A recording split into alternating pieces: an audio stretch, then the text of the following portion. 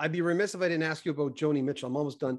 I talked to Chris Beaudin once, and he said, I was in a tour bus with Joni, and she was describing, as we're driving by, she was describing a tree that was in this distance. And I says, come on, you're over exaggerating. He says, no, man, she's wired differently than everybody. What was it like working with her? I really enjoyed it. She was focused without being obnoxious. She knew what she wanted without being impossibly pushy. She was a consummate musician, is a consummate musician. And the way that she sees things, I found fascinating musically. And so, yeah, I did some work with her. It was delightful. She was always at the sessions, which I thought was really, a lot of times, the artist doesn't show up.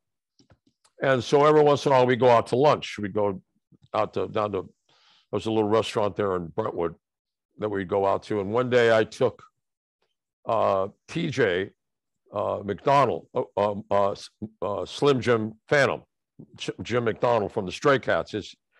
His son is my godson.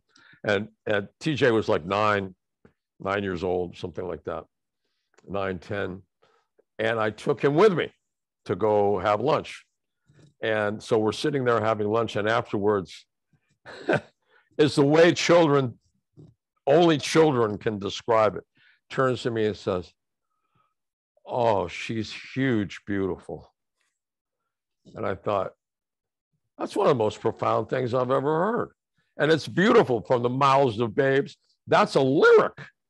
She's huge, beautiful. I should have probably written something about it. So I told her about it. And she big smile. And, obviously that was very, very sweet.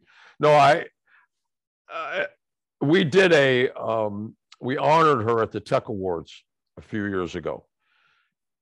And everybody slows down, me included.